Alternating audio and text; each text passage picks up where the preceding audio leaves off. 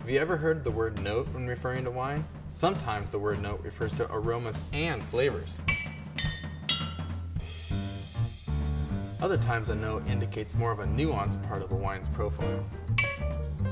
For example, a floral note means that there's a floral component of wine, but it isn't dominating the wine.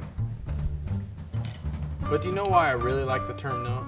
It's because it reminds me of music. And just like music, you don't have to know all the notes to really appreciate it.